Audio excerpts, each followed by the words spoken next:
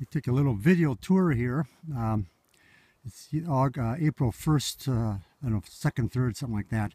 We had a big storm yesterday, and this is the creek you can see in the distance there. Traveled on that the day before the storm. Lots of adventures. I wanted to show you if this turns out here. I'm going to swing around here.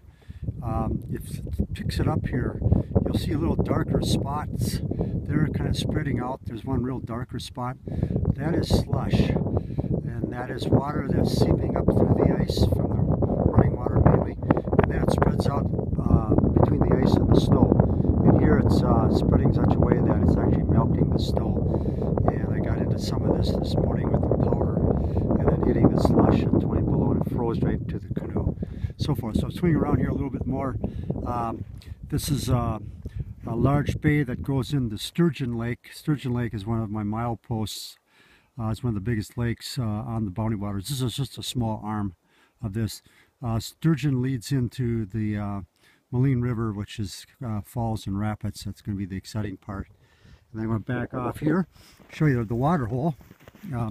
This is the, notice there's a hole. What I did is I dug down through the snow, got the slush layer.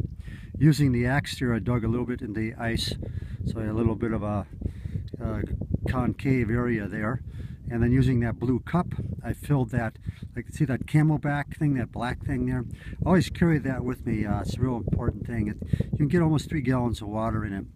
And that enables you to get water from a distance and carry it into camp. And since it takes a tremendous amount of fuel to milk snow into water or ice in the water, this saves me a lot of fuel. And I'm on fuel rations right now. So I'll turn around here in a second.